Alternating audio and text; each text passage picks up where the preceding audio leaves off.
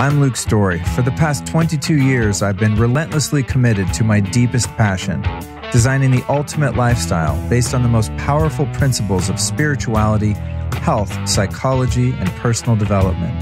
The Life Stylist Podcast is a show dedicated to sharing my discoveries and the experts behind them with you. Here we are in a moldy house, dude. What are we going to do about it? We're going to fix it. We're going to fix it. Hot damn. So in 5 years that I've been doing this podcast, I've never covered mold. I've talked about a lot of things that are, I think we're going to find out, related to mold, EMF, Lyme disease, all this kind of stuff that can be related to the mold issue. But I'm super pumped to actually dive in on this niche topic because, like EMF, I think it's one of the greatest threats to our health. Totally. And as I had the inspection done in this house, as you know, but just to give the audience some background, we did find some mold. And when we did that inspection, I was like ready to pull the plug. Nope, we're going to back out of the offer. We're done. And then I thought, let me give it a shot. Let me talk to a couple people. And then we got in touch. So I'm super stoked. Turns out it's not as bad as I thought. And it's fixable. It's doable. So I'm going to just dive right in. Let's just go into the history of mold and building-related illness. When did this start to become at all publicly known as a health issue for people? Yeah, so really in the late 80s and early 90s, they started talking and studying mold, the health effects on mold. There was that big case in Cleveland where many infants died, and at that time they had linked it to the Stachybotrys that was in the building. They later walked back those claims in 2001, which obviously is very interesting. But I would say, 80s and 90s, they really started diving into that mold does impact the health. And nothing really has changed since they walked back to those statements in 2001, except for there's some functional medicine doctors that have really been outspoken and done some amazing things. But from the government, essentially that's 2001. It's like, well, some people are sensitive to mold, and that's really it. And based upon what I see every day, I'd say that's far from the truth. Yeah, it's interesting in the times that we find ourselves in that the mantra coming from the powers that be is trust the science. But if the science is actually there, we're not supposed to trust it. Anyway, I digress. What are the different types of mold that we want to look out for that would be in a place we work, hang out, live, etc.? So toxigenic, allergenic, and pathogenic. Because mold is ubiquitous. It's part of our ecosystem. It does have a form and function outside. It's breaking down dead matter, things like that. You want it to exist. You just don't want it to exist in high quantities inside your home, especially ones that are really more prevalent in water damage. Things like pipe breaks, roof leaks, etc. Those are going to be some of the more toxigenic, allergenic, or pathogenic molds that can cause, neurological symptoms, allergy-like symptoms, maybe the onset of a cold that just never quite goes away, things like that. So since mold has been here presumably far longer than humans, and we've been building buildings ever since we figured out how to get out of a cave, I sense that the mold issue has been here forever, right? Sure. Do you think that it's been made worse by the way we build buildings now, or have we actually improved the problem? So if you go back to, I'm thinking of these amazing castles you see in Europe or something like that. Do you think were those guys having mold problems, or was this something that they sorted out back then? And when we got into the drywall and lumber building of houses like we do now, that it became a problem? Well, I mean, if you go travel the world and you go to some of these older castles, you'll notice that it smells musty or that there's mold present. I think that we started introducing building materials like drywall and insulation that can hold onto water and moisture for much longer periods than obviously stone would or cement would. And I think you're just, you're having that more toxicity. There's chemical reactions in the building materials that take place too that also impact us. Also, I think that humans were never really developed to live in these enclosed spaces. And especially now, the way we build homes, we're building them tighter and tighter. We're taking away ventilation. We were developed to live in caves, right? And live out in the open doors. So we never had this problem. Our health problems started occurring when we started slamming up houses in 3 to 6 months, not paying attention to the way we need to be building them. And, people started getting sick, and now we're realizing, hey, this is a problem. From an architectural and builder standpoint, what are some of the worst corners that are cut and general practices now? I know when we were speaking earlier, you were talking about how a construction crew will bring in a bunch of lumber and just set it right on the wet ground. Yeah. And then just go, that becomes the studs of your house that is now, infested with mold spores, essentially. What are some things like that people are doing that's really dumb? So, I would say that the two biggest problems that I've noticed, like right from the get-go, are vapor barrier issues. They'll install a vapor barrier incorrectly. There'll be gaps, tears, breaks, rips, etc. What is a vapor barrier for those that barely know how to use a hammer? Myself included, the top of that list. A vapor barrier you put down before you actually pour your foundation. And the point of it is to keep the moisture from the dirt from getting into the living space on the floor level, right? So for instance, obviously you have a floor right now we're sitting on. A moldy one, yeah. Yeah, moldy one, right? Underneath that floor, you have a cement pad, okay? Right. Underneath that cement pad, there's a vapor barrier. Oh, word, really? I didn't know that. Like a sheet of plastic underneath the cement. So when you see they come and excavate the dirt and make it flat here, and then they lay concrete. I always just thought it's just a slab of concrete and you just throw a house on top of it.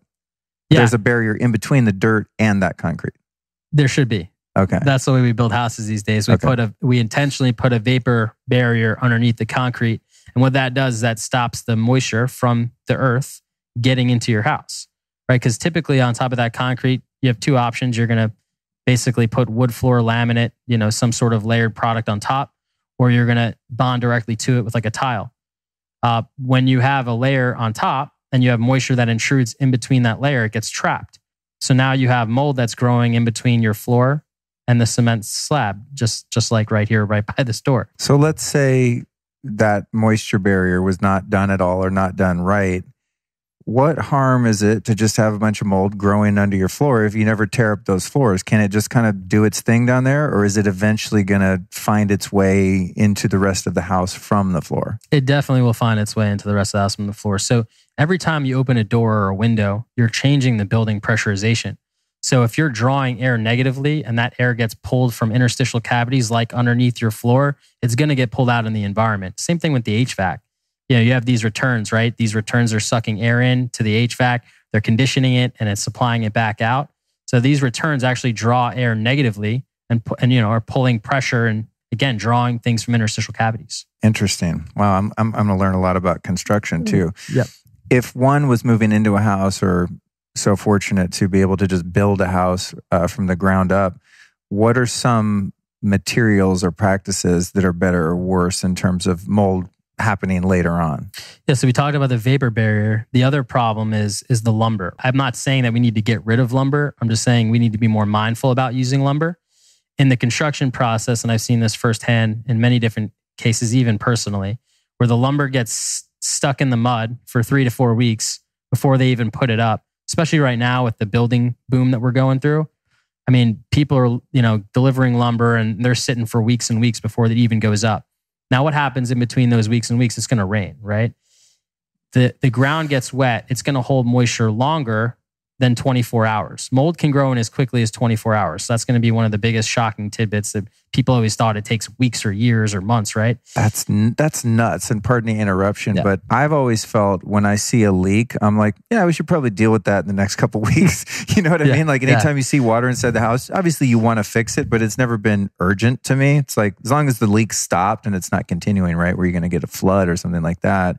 But in LA, it rarely rains. And when I lived there for all those years, there would be times where there was a little leak. And I thought, oh, okay, as long as there's no puddle of water, right, we'll just go in there and deal with it. So 24 hours. 24 hours, it can grow in as quickly as 24 to 48 hours. Gnarly. That's the threshold. Do you remember where you were when I just interrupted you? I'm sorry. Yeah. So because mold can grow in as quickly as 24 to 48 hours, when it's raining and the lumber is sitting in the mud, what do you think happens, right? We get trapped moisture in between the lumber and mud. Think about it like if you were to take a piece of cardboard and you got it wet and then you laid it on top of this floor, right? That trapped moisture is going to stay there for a long period of time until you remove the piece of cardboard, right? And allow it to air dry. So anytime you have something sitting up against something else, you're going to have that potential to trap moisture. So enter lumber on dirt. Guess what also happens to be in dirt? Mold. Right? It's in dirt, it's on trees, it's out in the environment. So now you're having mold with wet lumber. It's going to grow in as quickly as 24 hours. It's right there. It's a perfect storm for it to start growing. So there it does, right? And as it keeps raining, it just keeps growing and expanding. So mold grows and colonizes. The other crazy tidbit of information is mold is microscopic. By the time you see it, there's already a lot of it there. So that's the other crazy thing. So when I started seeing mold all over lumber and new construction houses, I was like, oh my God, this is a problem. There's actually one case where we tested it. There was 1.5 million spores on a brand new house. So I started thinking, well, what are we going to do about this, right? The first step to any change is making it aware, so people are aware of it, so that there's a need for change. Now it's, what should we do about this? Well, there's a couple of different things. One, you can get it off the dirt. So get like a platform where it's delivered on and set on top of, so that it's elevated 6-12 inches off the dirt. This way, when it rains, it's not, again, puddled up and then trapping the moisture in between the dirt and the lumber.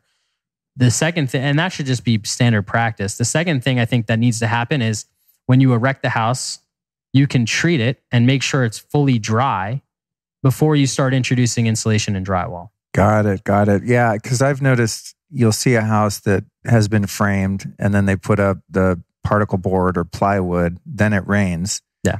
So some people are probably just go ahead and put up sheetrock or drywall like on top of that, right? Or siding or whatever, right? While it's still wet. And then it's wet. And then guess what? You're putting another piece of material on top of it. It's going to trap the moisture longer. And then it's drywall.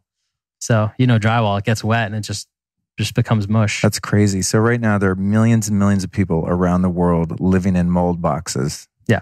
For these just mistakes made during the construction process that could be avoided if more people listen to podcasts like this one. Yeah, totally. Speaking of that particle board, whenever I see someone building a house with that, I always think bad move, because I think that particle board is going to be off-gassing much more than your average plywood. Totally. Is that true? Oh yeah, because it's usually MDF or some sort of pressed board or pressed wood, right? Yeah. So all that glue and adhesive in between. I mean, it's usually like flakes of wood just glued together. Yeah. Yeah, of course, you're going to have off-gassing and VOCs. Is there any difference in the potential for mold growth between those two, with like doing your siding with real plywood versus that particle board? Or the same difference? Because it has so many different layers to the particle board. I mean, and again, it's going to be more semi-porous than the traditional plywood would be. Yeah, you're definitely going to have more potential for trap moisture in between the product. It's going to stay wet longer and definitely has a better potential for mold to grow. Got it. Is there ever a case where your roof leaks or there's a leak under the kitchen or bathroom cabinet or something like that, a pipe burst or something? Is there ever a case where that water's present for a couple of few days and mold does not grow? Or is it just an automatic thing whenever there's a water leak that you're going to have mold? It's a great question. Honestly, there is a chance that water is present and mold does not grow. But I would say it's very unlikely. Considering, again, mold is part of our ecosystem, you are going to have some mold migrate into your environment. What's a really good example of this is if you go and check your toilet lid. I guarantee you some people are going to do this right now. Sounds gross already.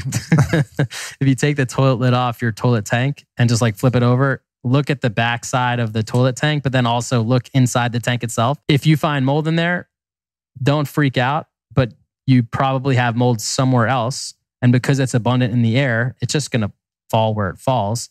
And your toilet tank happens to be a good source of water. So it gives you that idea of like when something is wet for longer than 24 hours, because it's already in our air, it's already in our environment, it has a very high chance that a spore or two are going to fall on it, right? It's going to stay wet for a long period of time and has that ability to start growing and colonizing from there. And one spore turns into 100 spores very quickly. I think the thing that is most shocking about this conversation to me is that it's microscopic. Yeah. Because when we looked under a couple of the counters here, that in the mold report said, there's water damage here, you want to remediate this area, which thankfully, as you know, we're going to demo the kitchen and all the bathrooms in this house anyway, just because they're horrific looking. No offense to the sellers, but they're just outdated. That's a more polite way, less judgmental way to say that. But no, it's an older house and whatever. But I saw the report and then I went and looked under the sink. So I was like, I mean, I see where there was water leaks, it's a little discolored and whatnot, but I didn't see any mold. I was like, I don't know, they're being a little too scrutinizing here. Right. And then when I looked under there with you, I'm like, yeah, look, in the report, no mold, or there says there's mold, but there isn't any. And you're like, yeah, that's mold. It's just invisible. That to me is kind of a pisser, to be honest, because I think most people that are somewhat mold aware are maybe looking around for it. And if they see it, they'll do something about it. But if they don't see it, they just assume.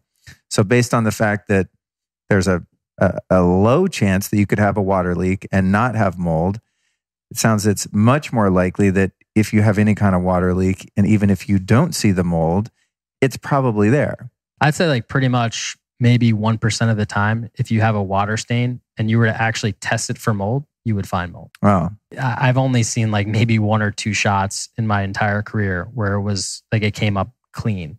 And that's, I think that for me, that speaks volume just because I see a lot of cases every single year. It's just unlikely. And it's not impossible. It's just very, very unlikely because again, these materials that we use on top of layers, I mean, even drywall, right? You're going to have your 2x4, your insulation, drywall. You have all these building materials that again are touching each other. If it gets wet enough, I mean, you're going to have trapped moisture. It's just very unlikely. Is there any cutting edge, badass stuff you can build with? Is there, paints that you can use that will not allow mold to happen, or any kind of, I don't know, a different kind of drywall that's mold resistant? I mean, is there anything that helps with that? Or is it pretty much just anytime you get water present or too much moisture, it's going to find its way? It's a good question. There are some products out there that are, inhibitors, I would say. So for insulation, I love rock wool. It's a mineral wool. It's antimicrobial properties. There's magnesium oxide board, which is like a drywall alternative. I mean, it has its pluses and minuses, just like anything else. But it's water resistant, not waterproof. A lot of people have that misconception that it's waterproof. It's not waterproof, but it is water resistant. They also make moisture resistant drywall. Now, again, there's a lot of controversy with the chemicals that are needed to create these products and things like that. But it is, again, moisture resistant. It's not waterproof. So if you have a leak and it gets wet and it stays wet for longer than 24 hours, odds are you're going to need to remove it. For me, because I know what I know, if something gets wet, I'm like, tear it out. It's just not worth it, right? I think the interesting thing about it too, and for those listening, we're going to get into the health implications, which is why you would care about it. It's not just because mold, that looks ugly, the wall's a little black, I mean, this stuff can kill you. So we're going to get into that a bit. But I think one thing that's fascinating to me that I never knew is that you can have a brand new building that looks beautiful, really high-end building, home, office building, whatever, that's full of mold and no one would ever know. I think that's really weird. And additionally, from what I understand, even in a really dry climate, for example, Arizona, we were just in Sedona, Arizona for a couple months looking for houses before we decided to move to Texas. And a bunch of people there, our friends, were like, hey, be careful. When you're buying a place, mold is terrible here. And I was like, what? My skin is about to fall off. I'm literally turning into a corpse every day. It's so dry. And they're like, mold's really bad. So is that true? I mean, does the humidity in the ambient environment matter? Will you have bad mold in a really dry place and, more so in a more humid climate, or does it just go everywhere? Well, I think the climate definitely sets the context. Like in Florida where I live, it's high humidity pretty much year round. So when you build a house, you have to build with that in mind. You got to either have really good ventilation that allows this hot, humid air to escape, or you have to enclose this space and dehumidify it really thoroughly to make sure that the humidity doesn't get into that 55% danger zone where mold can start to grow inside your home. So I think it depends where you're at. And obviously in Arizona, you have less humidity, right? So what ends up happening when you have less humidity, now you start adding humidity. So now you have these people adding these humidifiers all over their house inside their HVAC, right? That's what I did. Dude, when I would wake up in Sedona in the morning, the windows would be frosty. I'd crank that thing, because it feels good. I mean, humid air feels good on your body, right? But now you're like adding all this excess humidity. And now, you start to see signs of mold growing around your windows. And you're like, you're always cleaning it. You're not understanding why. You have mold growing on the grout and around the shower, right? You're just kind of like always cleaning mold. You're adding so much humidity because you don't have any in those climates that you're creating your own mold problem inside your own house. Wow. So if you live in a place that is dry and you want to humidify, then you'd have to find a way to humidify where you can actually track what the levels are and keep them in the optimal zone. Likewise, in a place like Florida or here in Texas, or at least in this part of Texas where it's quite humid, you want to get proper ventilation, and I'm assuming keep the interior of the house at a certain humidity level. So what's the sweet spot of the perfect humidity where you feel comfortable and healthy but don't encourage mold? And B, how would one even determine how much humidity is in your house? Yes, I think the sweet spot is probably that 40 to 45% range. When you 55% and up, you really start to get in that danger zone. And outside of buying hygrometers, which would be the tools that we would use professionally. Sounds too complex already. Yeah. Getting humidistats. I mean, a lot of the new thermostats have the humidity reading inside the house as well. Oh, okay. So you start there. But you can add, if you have a larger home and you want to kind of cover more ground, you can buy standalone humidistats and put them around different places that kind of tell you the humidity in that area. They're not 100% accurate, but they give you a good range and idea. You can tell if you're at 90%. You need to do something about that. You should be able to tell that just by being in the space. Right. You're like sticky as hell from doing nothing. That's what I hear about the summers here. Everyone's like, man, you don't want to be here in the summer. I go, what? Who cares about sun? Give me sun. I go, no, you'll see. Hopefully I don't. Hopefully I love it. Interesting thing that I've heard over the years in terms of the relationship between EMF, which is something I talk about all the time, and mold, is that mold tends to proliferate faster in a high EMF environment. Is there any truth to that? And if so, why? Yeah, so there's been some studies that definitely show that EMFs will actually, the radioactivity, right, causes mold growth to actually speed up. Mold, what's interesting is, again, it's an alive organism, right? Microorganism. And when it feels threatened, it definitely, just like any other organism out there, it's trying to reproduce as quickly as possible. At the same time, certain species of mold produce what's called mycotoxins, which are a fungal toxin produced by certain species of mold. Then, the word toxin meaning toxic. So it can cause harm to humans, animals, etc. And when, again, we don't really know what makes it feel threatened, but for whatever reason, I guess the frequencies of EMFs make mold feel threatened.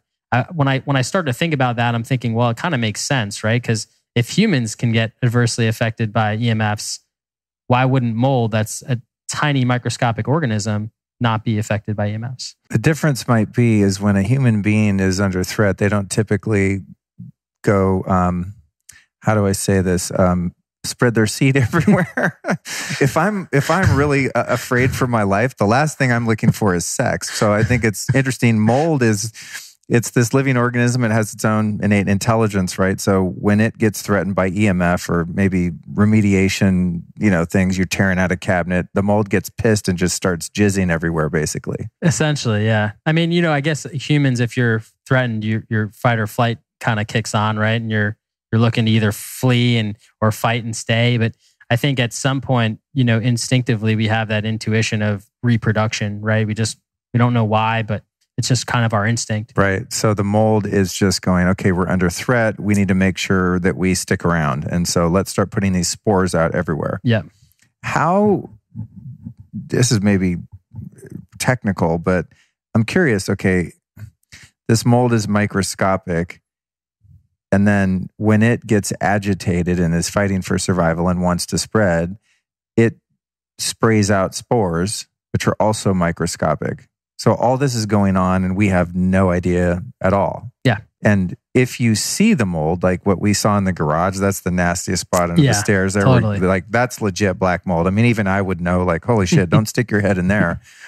But in that case, say I get in there, with a broom and I start sweeping, thinking I'm sweeping that black mold off and I kind of get rid of it and I think it's clean. What have I just done? Oh, you're going to get it aerosolized. Yeah. You're going to obviously agitate it. It's going to become aerosolized and it's going to just get all over the garage. It's not something I would recommend doing. So it's it's not just bad because I'm going to be breathing it right there. It's bad because now it's literally going to fill up the whole garage with spores and just be everywhere in the air and then settle on things in there. Totally. And so say I did, I mean, obviously we're talking hypothetically here. I would hopefully never be this dumb, but I'm sure I have been at some point in the past. Let's say I go down there, I'm like, I'll just fix this myself. I'm not paying 10 grand for remediation or whatever. So all our stuff's stored in the garage. So if I stirred up that mold and then maybe I painted over it with Kills mold killer, I spray bleach on it or whatever, and we put new drywall there, and then I move all that stuff from the garage into the house, it's now been infested, I guess you could say, with spores that I just stirred up. Is that going to encourage mold growth inside the house, or is that just going to be a health risk because the couch that's in the garage now is covered with spores, and then the dog and cat and we all breathe it because we're sitting on the couch where the spores were? How does it spread and then get in us to the point where we're going to have health problems? All right, so there's a lot that happened in that scenario here. We got to break this down. This is my Flintstonian breakdown of something very complex. So now is your turn. I pass you the ball. Break down the complexity for us. We're going to talk about first. I highly recommend not putting bleach or painting over mold with Kills or any mold killer or anything out there that's supposed to be this magical solution. Why? 3 reasons why. Okay. 1, there's an opportunity. There's a moisture or water intrusion that created the opportunity for mold to grow in the first place. None of that which solves that problem. And so it'll just keep coming back, right? Noted. The second thing is, you're not, even the CDC, and this is something that I actually agree with for once, is they don't want you to kill mold. They actually want you to remove it. So I look at mold as I look at a weed. It's actually really similar. Weeds produce seeds, mold produces spores. Weeds have roots that grow into, the soil. Mold has roots called hyphae that grow into building materials. And so when you look at that and that simple analogy, now you say, do you want to actually remove mold fully by ripping its roots out? Or do you want to just chop the stem off and, kind of hope it doesn't come back? We know that with weeds, if you just chop the stem off, it's just going to come back. Same thing with mold. That exact scenario is exactly how it happens. And so when you're just pouring bleach on it, you may help get rid of some stuff on the surface, painting over it again. You're really covering it, just going to grow right through the paint eventually. But that's kind of how we want to actually remove it in that scenario. First, the second part about this whole scenario is kind of what happens with the contamination. So you have mold growing in there, it's getting aerosolized, it's settling on stuff. When you agitate it in that exact scenario, let's say it has 10 spores per cubic meter getting into the air right now. It could be tens, hundreds, maybe even millions getting into the air at that point because you're really agitating it. It's going to be, kind of activating a lot quicker. Now you have a lot more volume per cubic meter that's going to be settling on your stuff, and that's stored inside the garage right now. Then you're going to be picking that up, bringing it into your house. So you could be potentially bringing millions of spores in.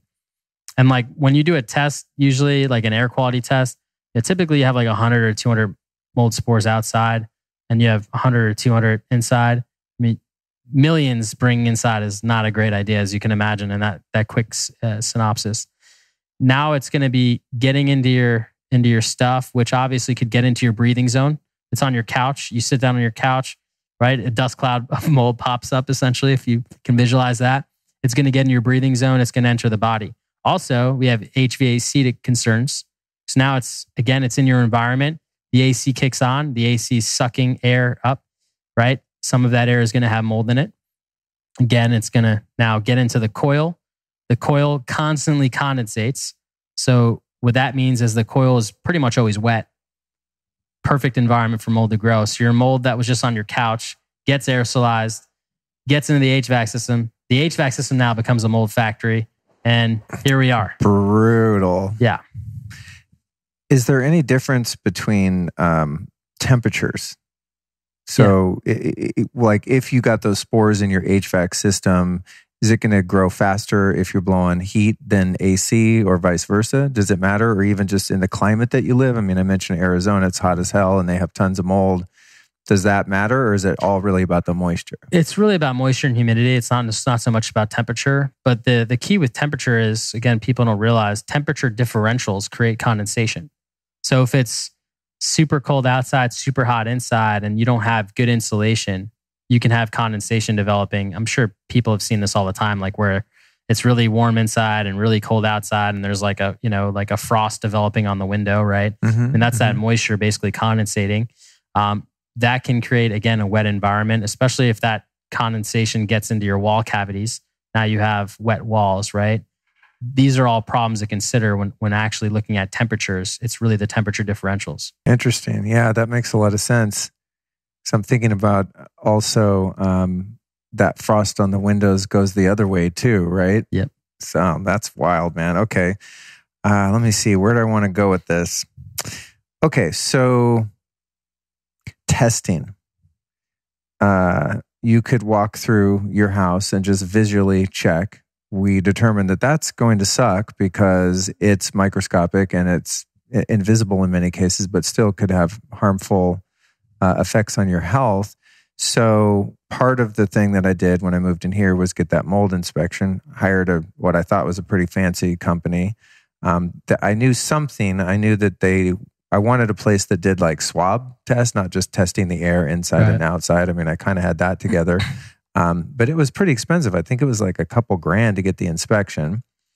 And they did all kinds of different samples and then apparently sent them back to a lab. And then I got the report, which said, these are the types of mold that we found. These are the areas that they were, with photos and all of that stuff. But I'm guessing, based on my limited experience, that there could be a huge differential between how one testing company does it and another. So totally. When people are shopping around, like hearing this going, oh shit, I better check my house for mold, or I'm building or just about to buy or rent or whatever. What do people want to look for in terms of having their home inspected? Because we definitely can't rely on ourselves to do it. No, I'm glad you brought that up because as you know, there's a massive disparity just between this industry and professionals in it, like period. A mold inspection should look a lot like a home inspection when you're buying a house. I think if you've ever been in that position, a guy's in there for like 4 or 5 hours looking at every nook and cranny of that house. A mold inspection should be done the same way. It shouldn't just be this guy who comes in for 15 minutes, takes one air sample in the middle of the house and goes, yep, you're all good here. Because you're going to get this false sense of security thinking the house is perfect, only to move in and find potential problems later after you've already closed. That's anyone's worst nightmare. And I wouldn't say a lot of our clients, but I've dealt with a lot of people that have been in that predicament. And it's really disheartening to kind of shell out every dollar you have on buying a house and then boom, you don't really even have the funds to remediate. So I would say definitely make sure you hire a good inspector, someone that's going to be there for hours, really looking out for your best interest. And they should do an array of testing. Do I think that air is completely obsolete? No. If you know how to do it right, I think it could be useful, but doing it right does not mean you're doing it in the middle of a room. Swab testing is important too. If you see like a water damage stain, kind of like what we saw under your kitchen sink, again, the naked eye, you would think, it's just a little bit of water damage, right? Swabbing that area to see if it is a problem is a good idea. But there's also different types of testing that's a little bit more on the progressive side, kind of more into the realm of where we need to go as a culture. And that's MSQ PCR testing, which is a big name brand, if you will, is called ERMI, which was developed by the EPA. Hurts Me. There's EMA. There's a couple different variations, but MSQ PCR is a technology that it's developed off of. And it's more accurate than the other PCR test, I'm hoping? Yeah. Well, what it does... Couldn't resist. Yeah. What it does, it basically gives you like the DNA of what's there. So if you have, let's say, 5 spores of Stachybotrys in your environment and 100 spores of Cladosporium, it's going to tell you that. And so what it does is actually test the dust. The limitations of it obviously are, we don't know if that Cladosporium was from 10 years ago or if it was from yesterday. So it tells you how contaminated the space is, which is good data to have, but it doesn't tell you where it came from. So you have to do that in conjunction with actual source testing, as I call it, which is kind of the testing required to identify where the problem areas are that need to be remediated. You also can test for mycotoxins, which is another, again, it's produced by mold. especially if you're someone who's immunocompromised. I think it's really good to understand, because you could actually do similar testing to on the medical side to see if it's in your body as well. So if it correlates with your house, odds are you know that your house is causing you adverse health reactions. Oh, so you can actually get your body tested for mycotoxins? You can. So you've got the mold itself, you've got the mold spores, like its seeds essentially, and then is the mycotoxin the waste matter of the mold, or what? Why do they produce mycotoxins? So it's just a self-defense mechanism. For whatever reason it feels threatened. It could be EMFs. Maybe you had, a remediation done, but they didn't fully remove everything. And throughout that remediation, mold produced mycotoxins. Maybe mold started to dry out and got brittle. And again, as a self-defense mechanism, it starts producing toxins. Oh, okay. There's a lot of different ways that mycotoxins can be produced, and only certain species produce it. It's a good idea to test for it in that regard, so you can understand if that's something that you have to deal with, because there's a whole thing to do with dealing with that. And you're talking about fabric. You have to, get rid of fabric, because in most cases you're not going to be able to remove mycotoxins from it. Mycotoxins kind of act as a chemical residue. If you look under a microscope, it kind of looks like black tar. It's like a sticky residue. Oh, interesting. So if you think about that, it's going to be kind of hard to get rid of that from fabric that soaks it up like a sponge. So this is what you hear about if someone has mold infestation and they have to get rid of all their furniture, all their clothes, all their rugs. Like they literally just have to dump every single thing in their entire house and just trash it. Yeah, that's typically one of the protocols. If you have mycotoxins, you're very minimalist at that point to make sure you get rid of everything. But not necessarily with other types of mold that don't produce mycotoxins. You could get away with remediation and salvage your personal belongings and stuff. You definitely have a better chance of success with that. Think about like looking at this couch, for instance, right? Mold spores, as we know, they're microscopic. If they get embedded into these fibers, even with a vacuum, you may not fully get rid of every mold spore that could potentially be here. So you're gonna want to really understand a range of sensitivity. Every individual is going to be different. So if you're really reactive to mold, you're going to want to err on the side of caution as much as possible. At that point, you're making lifestyle changes, right? You're going to go with leather products as opposed to fabric. You're going to have as minimal carpeting as possible, and you're really going to kind of live with that in mind. Anything that you can clean, anything that's like non-porous that can be cleaned and disinfected properly, you're going to want to kind of lean more towards that direction when you're buying furniture and things like that, to kind of live that minimalist lifestyle. Wow, that's interesting. And how does one even, I've known so many people that have mysterious health problems and they go down the rabbit hole of being misdiagnosed and trying all these different lifestyle changes and supplements and things like that. And then eventually way, way, way down the road, find out that they were exposed to mold and also that they happen to be particularly sensitive to it. So how does one, like with a functional medicine doctor or something like that, how does one even test if they've been exposed to mold, and if they would be considered sensitive or just a normal person? The only way to really know if you're sensitive is to really find out if you're sensitive. Unfortunately, it's kind of usually you find out the hard way. So based on symptoms? Based on symptoms. Like once you identify that mold's the problem and you get rid of mold and you move out of that environment, because typically when you're doing a remediation, you're walking away from your home while it's being remediated. You're going into a safe space where you can heal. And usually you're meeting with someone like a functional medicine doctor to put you on some sort of program to help detoxify. Now, there's certain people that have this HLA-DR gene where they literally just cannot methylate and detoxify properly at all. And so they just get this constant buildup of toxins from being in a toxic environment that they're not able to detoxify. So they absolutely have no choice but to vacate, perform remediation. And while they're in a healthy space, definitely detoxify with some sort of program. Because for those types of individuals, most people can detoxify. And even someone who's sensitive, you're detoxifying maybe slower than the average person who's not impacted. But there is a subset of the population that just can't detoxify at all. And that's really where, it becomes a major, major problem. So if someone's starting to have autoimmune type symptoms or just mysterious stuff, are there standardized tests that doctors use, functional medicine doctors, et cetera, that can say, yeah, you got mycotoxins in your blood, or we found mold on your skin, or, how do they even know if that's what it is that seems to be troubling you? Well, it has to be a doctor that's kind of mold literate that knows to test for mycotoxins. Because if you go to a doctor, and you just say, I'm not feeling well, odds are the doctor is going to be like, okay, well, are you depressed, or do you have anxiety? It's like the first go-to thing, right? When they can't figure out what's wrong with you, they just immediately think like, oh, this must be like a psychological thing. For me, I speak to these people every single day, right? And so I know it's not psychological. I know that this is real. They're really having these impacts.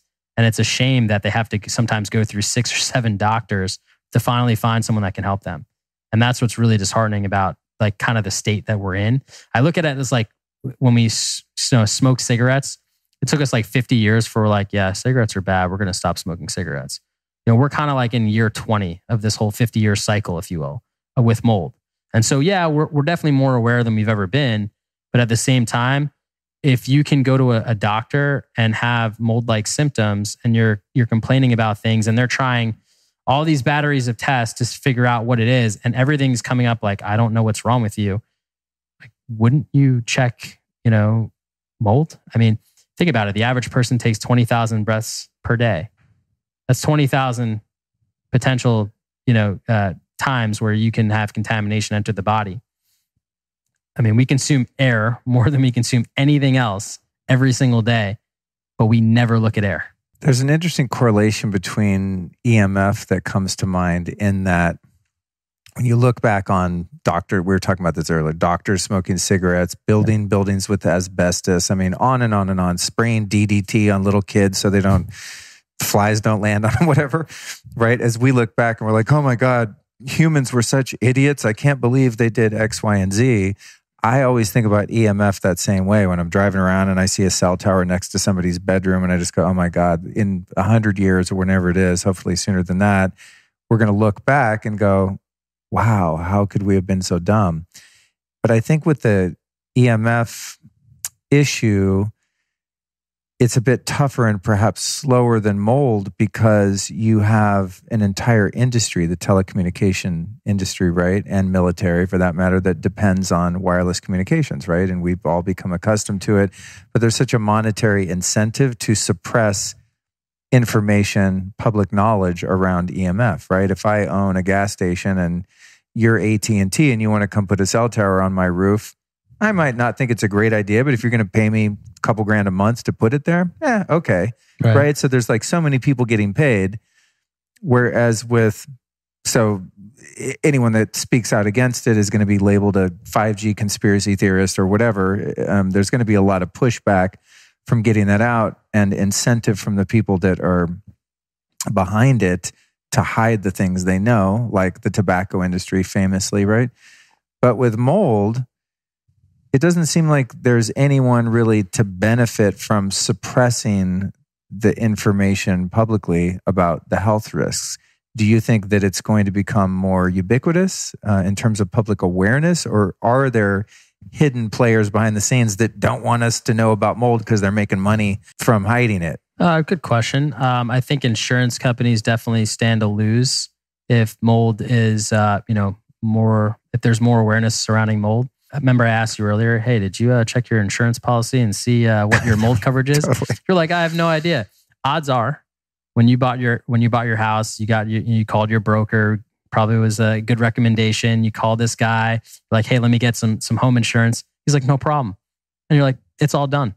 And they probably ask you some questions like, what year was the house built, and what's your attic made, what's your roof material made out of, but very simple, basic questions. Did they once ask you, how much mold coverage do you want?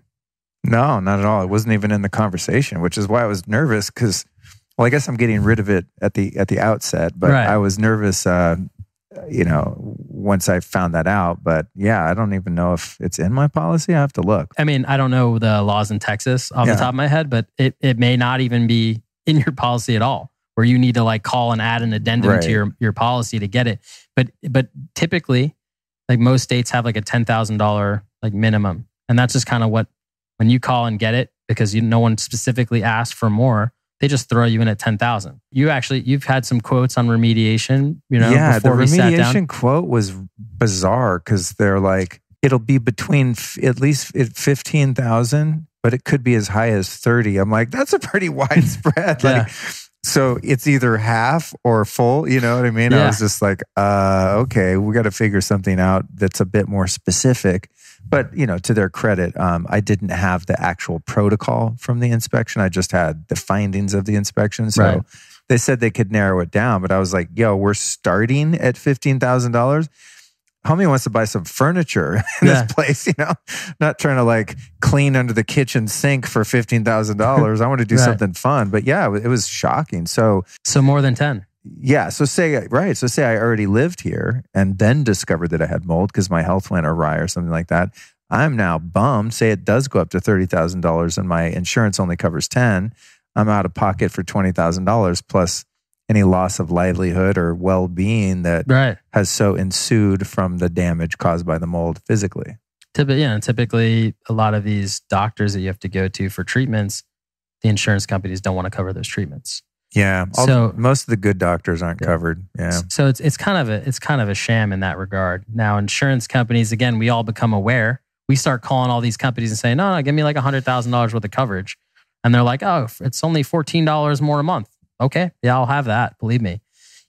That's when things start changing and they start losing money on these claims. The only reason that they're winning right now is because anything that happens, they know they're really only tied to 10 grand. And so times that by how many millions of people, and you're really seeing how much they're mitigating losses by putting these kind of chokeholds on you, and you're not even aware of it. But thankfully, I guess it depends how high up the pyramid you go, but the insurance industry, by and large, is not in control of the media industry. Sure. Whereas the telecommunications companies are often tied in, if not direct owners of a TV network or something like that, right? So getting damaging information out about EMF exposure and the telecommunications infrastructure is going to be much harder and fought against with much more determination than the insurance companies trying to hide the mold issue from people. So basically what they're doing is just, let's keep the maximum low so that if people do have claims, at least we're not going to have to pay the whole thing. If your remediation's $30,000, then you only have to pay 10. But luckily, they're not like censoring the internet, like making sure people don't find out about mold and whatnot, right? Yeah, I don't think that there's that much. I mean, we know that there's some lobbying going on. We know that, CDC has walked back some claims in 2001 based upon studies they did in the 80s and 90s that said, hey, mold is not great for our health. And now all of a sudden it's, and it hasn't changed since 2001. It's still right on the CDC website. Basically, well, mold can, some people can be allergic to mold. And so for those people, it could be cause some concern. Wow. So God, up until this moment, I trusted the CDC implicitly. That's shocking. The power of lobbying, of course. Right. So insurance companies lobby CDC to kind of put the kibosh on the harshness of the situation. Yeah, I mean, it's public record. You can see which companies are donating to which platforms, and it's all right there. Interesting. Yeah, you would never think, why would insurance companies want to lobby politicians? You would never think that they would, but they're giving millions away to them. So, oh man, I love having a podcast. I always like count my blessings because you never know when someone like me could be disappeared from the internet for talking about forbidden topics. Hopefully, mold is still somewhat safe. Let's talk about some of the health issues. So, someone's listening to this show and they're like, well, I feel great. Who cares? Like, I'm not worried about it. And I don't want people to worry, but I want people to hopefully have some awareness around this. Maybe one of your relatives is ill and they can't figure it out and they've never even heard of mold. They think it's something that happens on your bread and that's it.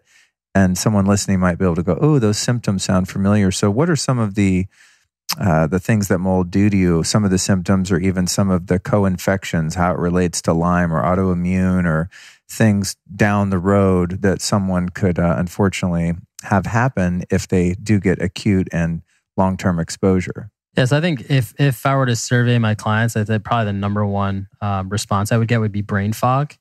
I think that's kind of one of the clear symptoms that everyone seems to kind of correlate with. You have brain fog and other cognitive difficulties. I've talked to clients that have like severe slurred speech when they're, in that environment.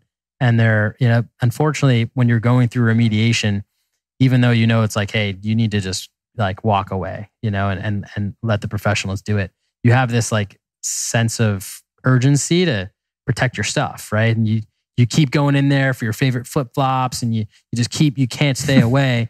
And it's like, I've seen people really just get debilitated with that. And there was one client in particular, like when you talk to her, she had, just standard American accent. And then when you talk to her when she was like really going through a fit, she actually like had like almost like a Japanese accent. It was the strangest thing. And that's when I knew. And I would ask her, did you go to the house today? And she's like, yes. I'm like, you gotta stay away. I've seen some really, really strange things. The other thing that's pretty common is like skin rashes, like unexplainable, like skin issues, rashes, hives, things like that. Allergy-like symptoms where you literally just, I personally think seasonal allergies don't exist. I think it's in the environment that's impacting our bodies. Really? It happens when pollen's in season, right? We have all that particulate that's entering our body. If you go on American Lung Association, CDC, EPA, they all talk about particulate matter and pollution and climate change and all these other things. When you look at particulate matter, anything smaller than 10 micrometers, which mold happens to be, by the way, that gets into the body, it literally passes right through the respiratory tract and enters the bloodstream, which is, it says right on there on all three websites, that's the biggest health risk is smaller particulate that can pass right through into the bloodstream. Mold happens to be that. So if we're going back to saying, well, mold's really not that big of a deal, then based upon the particulate size, it is, right? So again, when you have allergies, my professional opinion, I think that you're having, these times where there's higher counts of particulate matter, whether it's indoors or outdoors, that's getting into the body and causing you these allergy-like symptoms. So if people talk about seasonal allergies, they're always like, yeah, it's in the summer, in the winter, right? And I'm always like, oh yeah, so you mean when you switch to air conditioning from heating and when you switch from heating to air conditioning? Oh, right? Snap. So it's like, as you're switching gears, again, when you're passing through the coil and the AC in the summer, especially when you're in a climate like the Northeast, or I guess the North really in general, you have the coil that's constantly condensating in the summertime. And then it basically just like slowly but surely dries out. And then you switch to heat. And now it's pumping right through and again, circulating that air again. It's just basically you're having periods of rest and then unrest with all this particulate matter entering the body. So that's kind of how, that's my professional opinion on what I think seasonal allergies really is. I think it has to do with the particulate matter. That's very interesting. I've never heard that. I like it when I do a show and I hear a lot of things I've never heard. We're up to probably 100 things so far that I'm like, oh shit, I thought I knew some stuff. Wow, that's wild. Yeah, I'm not someone who, that I'm aware of has suffered from allergies. But one thing I have noticed is traveling sometimes. If I walk into a hotel room and it smells kind of musty, if I'm there a few days, my joints will start killing me. I'll start having like I always have back pain, unfortunately, but it'll get a lot worse. My elbows will start hurting, just weird stuff. And I've always thought, I bet those rooms are moldy, because after a few years of awareness of that, it's like I don't want to psychosomatically create sore joints because I smell must. So it's hard, with the nocebo effect. But is there a correlation there with mold exposure and like body pains and aches and things? Yeah, muscle cramps, joint pains, body aches, all of that. I mean, you can get fever and chills and things like that from mold. And then you have, the array of mycotoxin exposure symptoms as well. I mean, there's certain mycotoxins that are known to be carcinogenic, cancer causing. I don't want to jump down rabbit holes, but I've definitely seen some interesting studies correlating between cancer, not just lung cancer either, because you would think lung cancer, respiratory, right? But skin cancer and other cancers correlated with mold exposure due to the fact that there was mycotoxins present. Oh, wow. So the mold's bad, but it's definitely like a double whammy if you got if the type of mold that produces mycotoxins. Yeah. You're totally screwed. On the note of mycotoxins,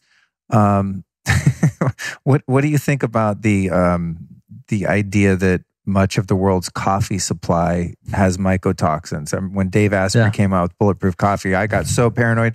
I wouldn't drink any other coffee. And then a few other companies came along that said, we also test for mycotoxins. So do you think that's as big of a deal as it's made out to be, or is it just a great way to sell a lot of coffee? No, I think it's actually awesome. I mean, when Dave Asprey came out with Bulletproof Coffee, you don't understand like the level of excitement that I had. Because did you know about that issue already? You know what? I didn't. Or you just knew about mycotoxins? I knew about mycotoxins, right? I didn't know specifically that coffee was an issue. And then obviously it was kind of one of those things where it was like, as he first uttered those words, I'm like, well, duh, they get stored in like dark, humid containers, right? I was just like, wow, yeah, that makes a lot of sense. And I drink coffee all the time, and I literally remove mycotoxins from people's homes. Why am I not drinking this coffee right now? Yeah. And it was just like, it was one of those things where, I mean, I love the guy for creating this awareness of mycotoxins. It's in coffee. I'm trying to create that same awareness of it being in your home, impacting you on a higher level than, how many cups a day of coffee you drink. But, it's just cool to have that awareness, that popped up at a time where I'm, really researching and developing techniques to remove things from people's homes. Cool. Yeah. He also did a documentary some years ago called Moldy. I don't know if you ever saw that. Yep.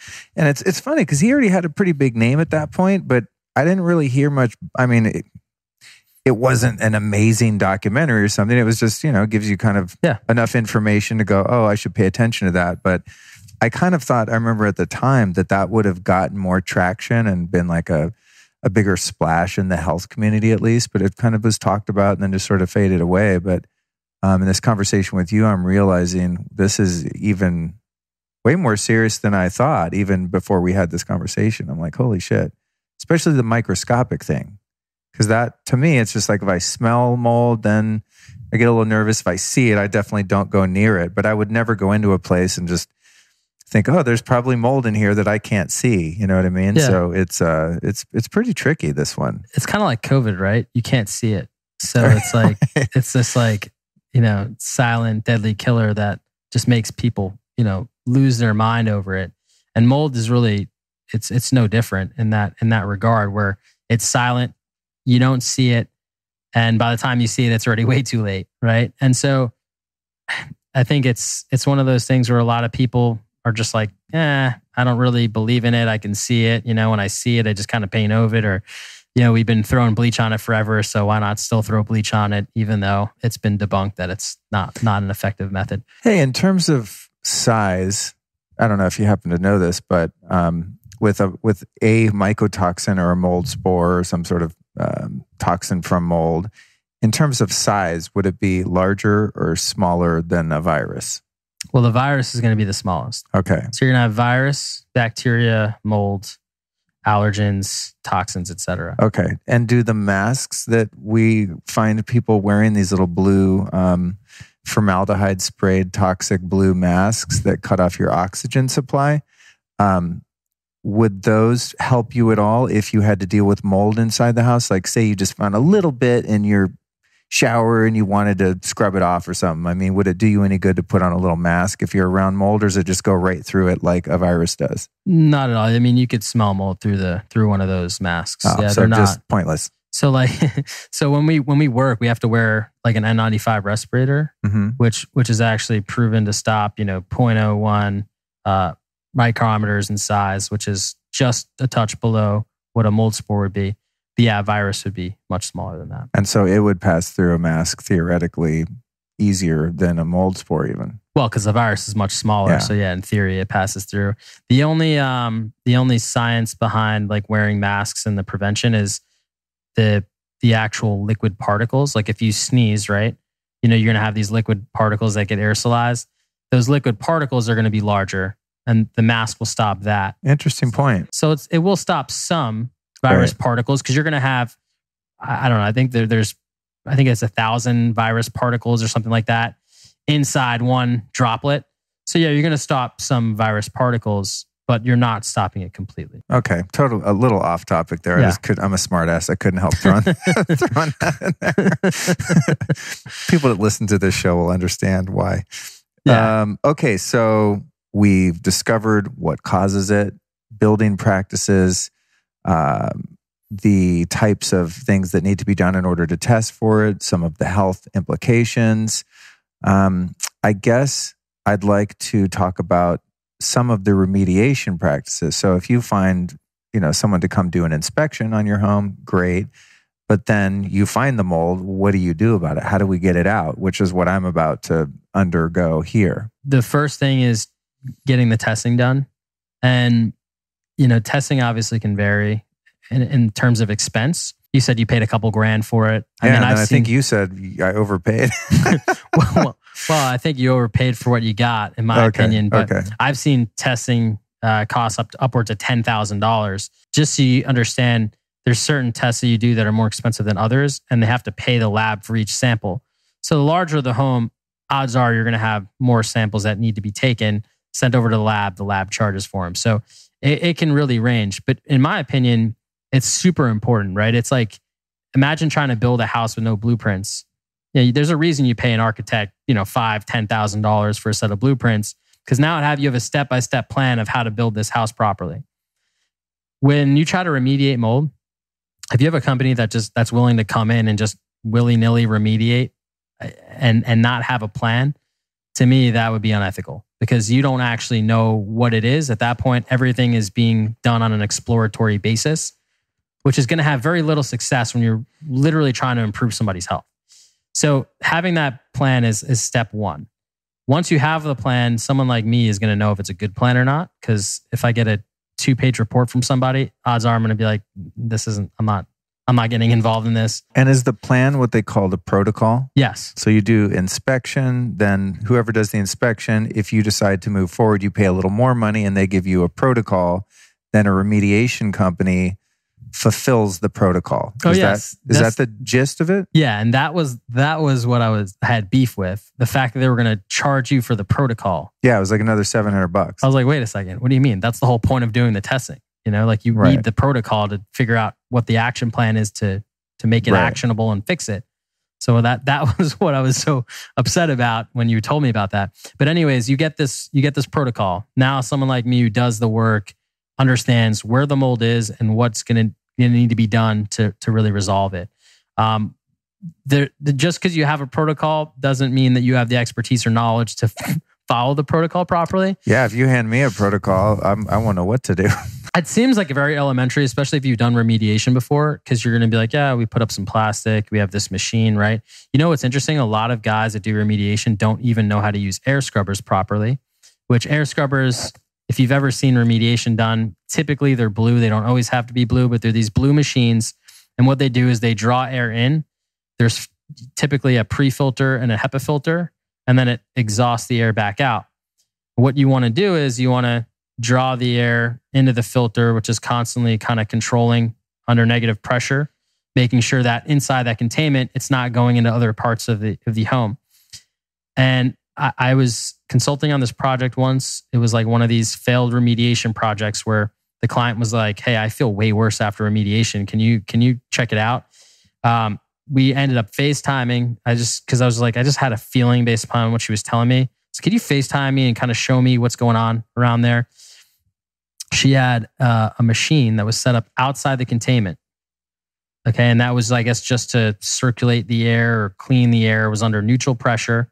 So there was no exhausting outside. And it was just, I guess their theory was to just recirculate the air and clean the air outside the containment. They were, in theory, trying to do something nice for the client.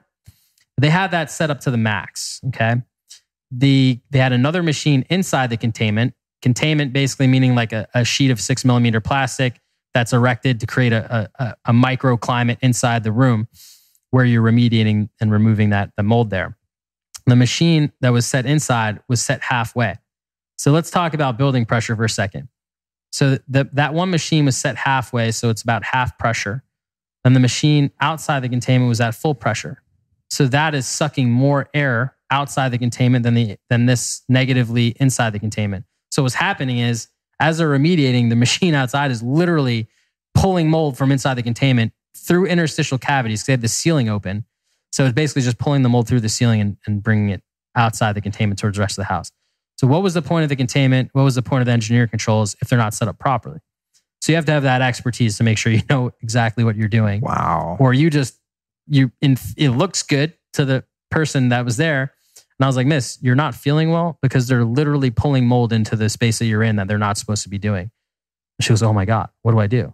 I was like, you need to call them right away and tell them to turn the one outside halfway and the one inside all the way up. Wow. Yeah. And so let's say your remediation goes sideways like that because somebody F's up.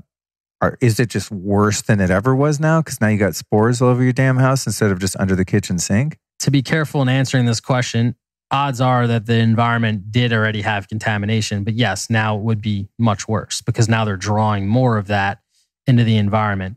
So now what they would have to do to fix that would be to aggressively clean the space outside the contained area to remove the contamination that didn't need to be there in the first place. Right. And how is, say that, you go under my kitchen sink with the sledgehammer right now and just get millions of spores all over this house, but you get it all out of the kitchen sink area. How do you clean it, provided there's no furniture and belongings, but how would you clean it just off the walls and in the vents and on the floor and everywhere that those spores got? So you're going to use a HEPA vacuum first to just get rid of the debris because it's going to have a lot of dust and debris. Mold spores are going to bind with that dust and debris.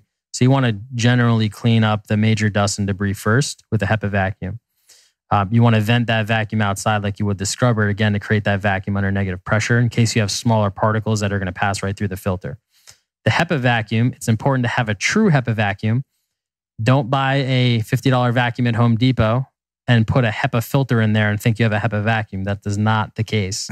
Okay. It's HEPA ratings mean that they're well sealed, right? And on top of having a filtration that traps smaller particles, that seal is very important because otherwise, as you're vacuuming, it's just getting back into the environment. Right. So you want to HEPA vacuum all the surfaces, and then we use microfiber towels for this next part.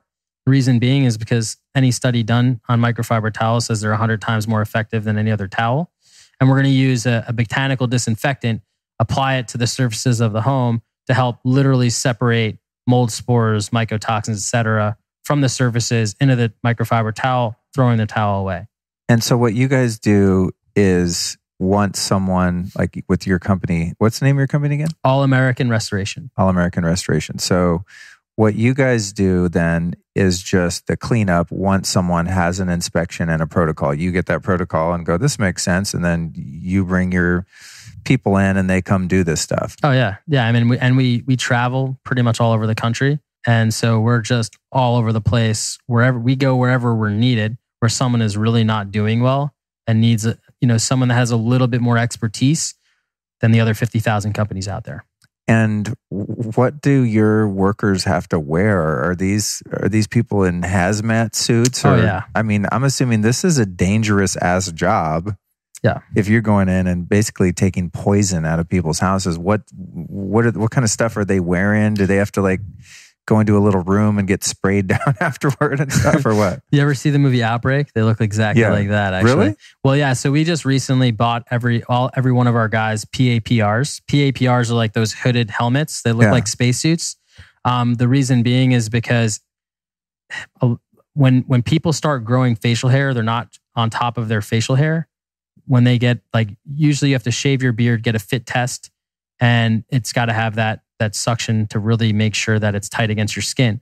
So instead of having quality control on, hey, did you shave your beard today? Or is there a stubble? You can't come to work today.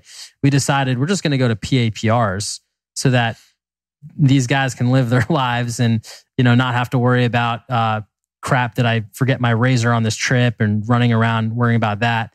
Now they have a full PAPR also with mycotoxins.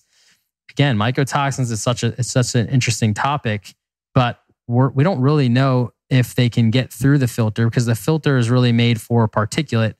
And technically, mycotoxins are really not a particulate. They could be more of an organic vapor. It's really like a chemical residue. Oh, and wow. So we're concerned about that too. Interesting. So we're like, PAPR is the best option to make sure that our staff is well protected. So they literally wear these hooded suits now. And then underneath that, you have basically full-on Tyvek. I mean, it looks like, you ever see like a cop show where people are cleaning up bodies afterwards? I mean, that's what these guys look like when they enter, they start working and really exposing themselves to this. Is this common practice for other people to do remediation? Does everyone go that hardcore, or are they just showing up in overalls and a little cheesy mask? I mean, so I've seen people like not even wearing suits and like just have like the paper mask, and it's like, whoa, not the right stuff to wear. Wow, damn. So they should be, but so you're sealing off the area. You got this HVAC that's sucking everything out of the air. People are in a hazmat type suit. Then once it's all out of the home, you're pretty much good to go as long as you really are mindful about leaks and humidity levels. Sure. Yeah. So after you would post test and make sure that it's fully gone. I mean, we're really good, but we can't see microscopic particles. So you still need to test and make sure that it's fully gone so that you don't have this environment where, it's easy to grow. You also have to correct the water intrusion or the opportunity that allowed mold to grow and colonize in the first place.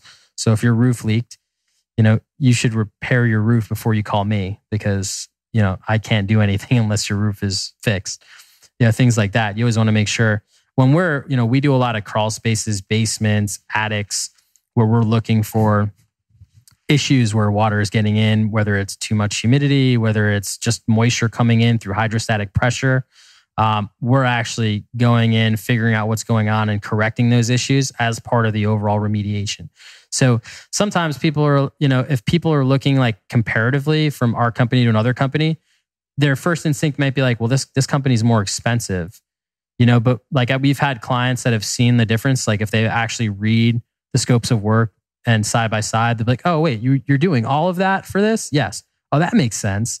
So you gotta realize, I mean, like if you just do one of those three things that I touched on earlier, which is correct the water intrusion, remove the source, and then clean up the contamination. If you only do one of those things, you haven't solved the full problem, and you're still going to have an environment that's going to impact your health. So it's important. You got to do all three of those things. And most remediation companies, like if you go and take your 3-day mold class, or in Texas, I think it's 5 days, which is amazing, at least 2 more days.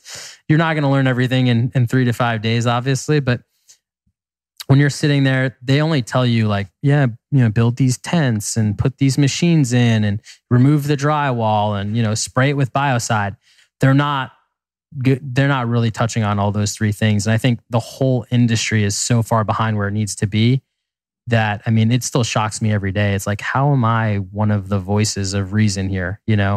Just a guy who grew up in construction his whole life and have literally seen the same things that our entire society has been like turning on this light bulb saying we need to change. How did you get into this game anyway? So since I'm pretty much 5 years old, my dad's been a general contractor. Oh, interesting. Specifically, that's why I was like, damn, this guy has good ideas. When we did the walkthrough today, you're like, well, you could take that wall out and do this beam. I was like, how does this dude know this, man? I guess mold gets everywhere. That's how he knows. I mean, I've taken apart and putting back together so many different buildings, so many different, structures. It's just like kind of second nature to me now. I mean, I think I told you, I've never bought a real house that wasn't a foreclosure that I didn't fix myself. Just because I know it's like, I know I'm going to have to remediate anyway. I might as well get it bottom of the market, right? And fix it up myself. And then, part of that experience, I've been designing my own houses, with just like putting things together. So I started getting like that Martha Stewart eye with it as well. And so on top of the mold and the construction background that I gained from being around my dad my entire life, it just really makes me a well-rounded construction guy. And then what about the book? Tell us about the Mold Medic, and then we'll get out of here. Yes. So I wrote the Mold Medic because, it was one of those things where I'm like, am I going to solve this problem one house at a time? Or am I going to solve this problem getting the information out there? And so I started realizing I needed the book. I needed to get that information out into other people's hands so that when you're reading the book, it's kind of like this awakening. Like, oh my God, yeah, why haven't I been thinking about this all along? And the idea is like, there's 50,000 restoration companies out there. I can't be the only one doing things the right way. I need other people to kind of wake up and start doing things the right way as well. And that's when I started really going down that path of I need to educate. I need to start creating my own licensing, certification process to really teach other businesses how to do this. And then, if I can solve the problem and not have to do what I do for a living anymore, but help solve the problem, I think I would be just over the moon excited to be able to accomplish that. And then I can focus on what's the next problem. Maybe we tackle EMFs together. Oh my God, that's the please. next problem. Seriously. Well, I guess I'm 50% in luck here because this house has great low EMF, but it has the mold. Yeah. But imagine, dude, like these conversations don't happen, right? And someone moves into a house or apartment that is high EMF and high mold. I mean, you're screwed, especially if you're a sensitive type like myself and kind of a canary in a coal mine. I mean, a lot of people, they don't seem to be bothered by any of this stuff really, but most people that I know that are pretty in tune with their body notice changes like that. And I think so many people out there are probably sick from one of those two things and just have no idea. Oh yeah. They're working out, they're eating organic, they're doing all the right things, and they just cannot get well. Yeah. It's crazy. So thank you for your commitment to the work and for doing it right. And thank you for giving me some tips today with my contractor and making sure they don't not only poison me and the fam here, but their workers, you know what I mean? Yeah, totally. So I'm like, I don't want someone to come in and do mold remediation wrong because I don't want my house screwed up, but I also don't want workers getting sick either. So 100%. Yeah, I appreciate your time and energy and expertise and commitment to getting this message out in the way that you are, man. It's very cool. It's kind of a bit of a niche topic, which I think is why I haven't covered it. And I was waiting on someone that could really break it down in a easy to digest way. So thank you for being that guy. Oh, well, thank you for having me. I really appreciate that. And definitely, as you see, it's a much needed message to get out there. Yeah, for real. What's the last thing? Maybe I have mold exposure. I had brain fog. The last thing is I want your recommendations for 3 teachers or teachings that have influenced your life in any way you want. 3 teachers or teachings that have influenced my life. That's a really good question. And no one's ever asked me that. Wow. Well, I'd say definitely my dad. I think without my dad, I mean, I wouldn't be here, and not just because of, that whole thing, but just being around construction my entire life. I mean, there's no way that I would have the knowledge that I have today. So he's definitely teacher number 1. Teacher number 2. Oh, there was this woman, her name is Dr. Ferguson in high school. She didn't really think I would really ever amount to anything. And so I think just wanted to say thank you to her.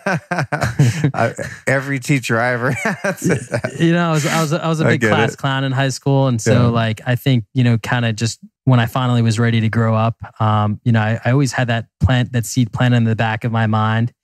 And it definitely made me realize that, whatever I do in this world, I want to do good and help others. And it just kind of fell into this niche and pathway, and that was pretty cool. And let's see, the third teaching is Rich Dad, Poor Dad, the book. Amazing. I mean, really opened my eyes to, finances. And, I think I may not have a company today if I had not read that book. Same here, actually. It really put things into perspective of how to, really get assets and on the balance sheet. I mean, we've grown tremendously in size year over year since we started. And, having to manage money going in and out was a really crucial experience that I've had to learn through. And I think reading that book, believe it or not, has really been helped shape. Robert Kiyosaki. I forgot about that book. And I don't think anyone else has ever mentioned that. Sometimes there's repeats, there's the odd Jesus and, a spiritual Eckhart Tolle or something like that, but I think you're the first Kiyosaki. So congratulations. Cool. One thing I did want to ask you though, normally I cut it right there, but I just had a thought that might benefit people. Would you have any recommendations for people that are dealing with mold-related illness in terms of some of the great authors, thought leaders, doctors? If someone's like, okay, I fixed my house or I moved out of that house, but now I'm sick from mold, where could they go to find someone really badass to actually fix their health? There's a lot of really good doctors out there in all different parts of the country. I think it depends where they live. I love Instagram these days. Instagram seems to be the platform where a lot of mold-aware doctors are really growing an organic following where they're really posting really amazing tips every day about how to detox, what to eat, all these lifestyle changes that are going to help improve. There's Dr. Jess, Dr. Tanya Dempsey, Dr. Jill Krista is really good, and her book Breaking the Mold is an amazing book. Oh, cool. Dr. Richie Shoemaker is kind of, I think they call him the mold god or something like that, because he was one of the first, functional medicine doctors to really kind of get into the mainstream on this. Dr. Tanya Dempsey, if I haven't mentioned her already, is an amazing doctor in the Northeast. There's so many to name all of them, but those are the few that come up. That's great. I thought you'd maybe throw out two, so that's good. And we put all this stuff in the show notes, so people listening can actually on the app just go down and click on these books and doctors, because I always want to leave people with a sense of hope and not just like, oh my God, I bet my house is killing me. You know what I mean? Yeah. Which it might be. But now we know how to fix it. We know how to find some great experts to get the body back on track for those that have been negatively affected. So thank you so much. And then lastly, where can we follow you on social media, websites, and all that stuff? All right. So to check out my book, go to themoldmedic.com. If you are interested in the service-based company for mold remediation, our website is allamericanrestoration.com. To follow me on Twitter or Instagram, it would be @themoldmedic. Cool. Mold Medic's a good name, by the way. Congrats on getting that URL. That was a score. I know how hard it is. When you think of a good name, you're like, it's always taken. Oh, yeah. No, I had to pay like a premium for that. You did? Yeah. Damn. Someone already thought of that and bought it and was sitting on it. But it was worth it. I had that happen a few years ago myself. I had to pay quite a bit of coin to wrestle the URL I wanted from a squatter's greedy little hands. Well, thanks, brother. Appreciate it, man. Thanks for coming to Texas. Yeah, thanks for having me. Let's go out and get some barbecue and have some fun. Let's do it. Thanks, man. All right, take care.